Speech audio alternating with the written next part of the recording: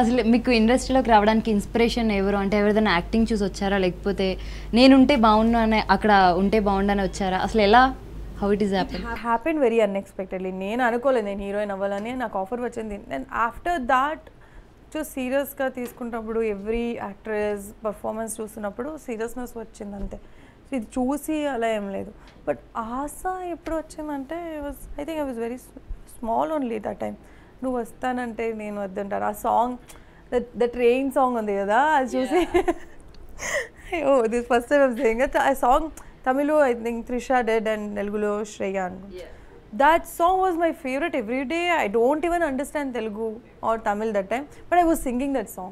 నేను అలా half sorry పెట్టుకొని డాన్స్ ఆడుతుంటే ఎలా ఉంటుందని ఐ యూస్ టు ఇమాజిన్ రీన్లో ఒక సాంగ్ చేయాలి అలా అన్నది ఇప్పటివరకు జరగలేదు అలాంటి song but I hope okay మరి ఇండస్ట్రీలోకి వచ్చేటప్పుడు ఇంటి దగ్గర ఎవరైనా ఇండస్ట్రీలోకి వెళ్ళడం అంత ఈజీ కాదు అక్కడ చాలా కాంపిటీషన్ ఉంటుంది ఎవరు భయపెట్టలేదా మిమ్మల్ని వచ్చేటప్పుడు స్టార్టింగ్ ఎవరిదైనా మాట్లాడితే కదా my circle are my life is very very very limited only my parents, my brothers or one or two my college friends ante so there is no way evaro vachi naku emana cheptaru ippudu kuda evaru vachi naku cheppadaniki anta space close nenu pettakoledu evartho so na gossip kuda vinpadadu evarana raaste telustundi ఎప్పుడైనా చూస్తుంటారు యూట్యూబ్లో పరిగెత్తిన నందిత అంటే చాలా sub టైటిల్స్తో చాలా ఉంటాయి కదా so అవి చూసినప్పుడు మీ రియాక్షన్ ఎలా ఉంటుంది నాకు ఈ థంబ్నెయిల్స్ పెడతారు కదా అది చూస్తేనే అన్నట్టు ఉంటుంది పెళ్లి చేసుకోబోతున్న నందిత సంథింగ్ అలా ఏం పెట్టరు బట్ టూ గ్లామరైజ్డ్ ఆర్ ఏంటది అప్పుడప్పుడు ఫోటోషూట్ చేస్తూనే ఉన్నాను నందిత అరే నేను ఫోటోషూటే చేయను అసలు I think have done 1 or 2 times in my entire career that too for some magazine అడిగారు ఆర్ ఎక్స్క్లూజివ్గా కావాలని తెలుగు ఇండస్ట్రీకి వచ్చినప్పుడు అడిగారు కాబట్టి and I wrote like that okay ఎందుకు నేను గ్లామర్ చేయకూడదు అని క్వశ్చన్ నాకు వచ్చింది but apart from that everybody was so nice to me and nobody write about me like that so మరి మీకు ఒకేసారి ఎన్టీఆర్ గారితో పవన్ కళ్యాణ్ గారితో మహేష్ బాబు గారితో ఒక 3 సినిమాలు వచ్చాయి సో మీరు ఫస్ట్ ఏది ప్రిఫర్ చేస్తారు ఎవరితో ప్రిఫర్ చేస్తారు చిన్నప్పుడు ఏ మూడ్ ఉంటుంది బికాజ్ నాకు ఎవ్రీడే మారుతుంది ఈ క్రష్ ఎలిమెంట్స్ ఆర్ ఈ వీక్ రిలీజ్ అయిన మూవీలో మేబీ హీరో నచ్చవచ్చు నెక్స్ట్ వీక్లో హీరోయిన్ నచ్చుతుంది అలా అది డిఫర్స్ సో ఆ టైంలో 3 మూవీస్ వస్తే మైండ్ సెట్ కాబట్టి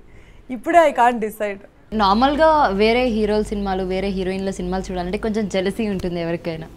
సో ఆల్రెడీ ఒక హీరోయిన్గా మేబీ అలా మీకు ఎప్పుడైనా అనిపిస్తుంది అంటే ఎవరైనా పొగడ్డానికి కూడా ఏం చేసిందిలే అనిపిస్తుంది కదా అలా మీకు ఎప్పుడైనా ఎప్పుడు నేను ఎక్కడో అలా మాట్లాడలేదు see now I said about ఫిదా I love to do it కానీ she is the perfect for that role ఎవరు చేస్తే అది అంత ఇంపాక్ట్ బాగుంటుందో నాకు తెలియదు యా లైక్ దాట్ అంటే ఈ మూవీ నాకు వచ్చింది బాగుంటుంది అని అనుకున్నాను బట్ జలస్ ఏం లేదు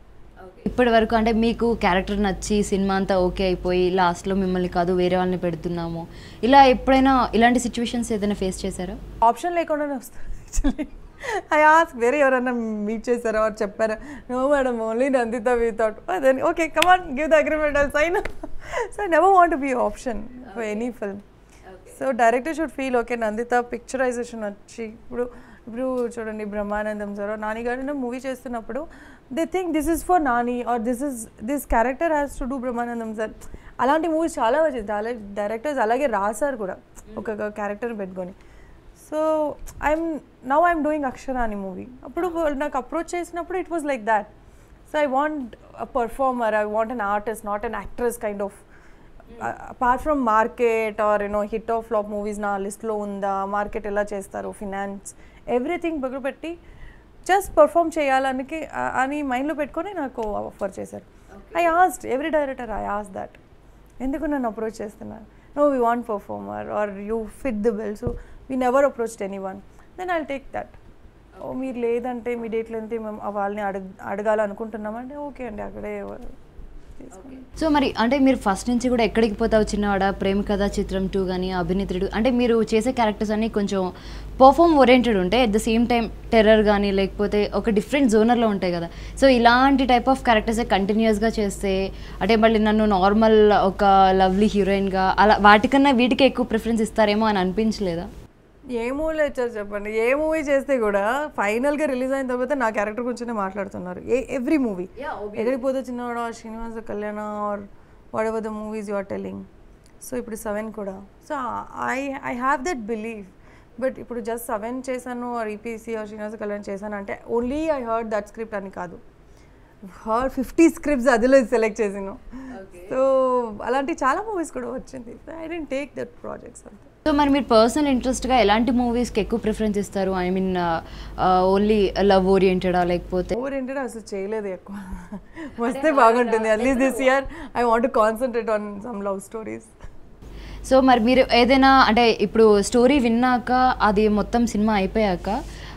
అరే ఈ సినిమా ఏంటి ఇలా వచ్చిందని అన్సాటిస్ఫాక్టరీ థింగ్గా ఫేస్ చేసిన మూవీ ఏదైనా ఉందా ఇప్పటి వరకు మీరు చేసిన దానిలో? ఉంది. అదే అడగకూడదు, ఉంది 1 or 2 అంతే. But yes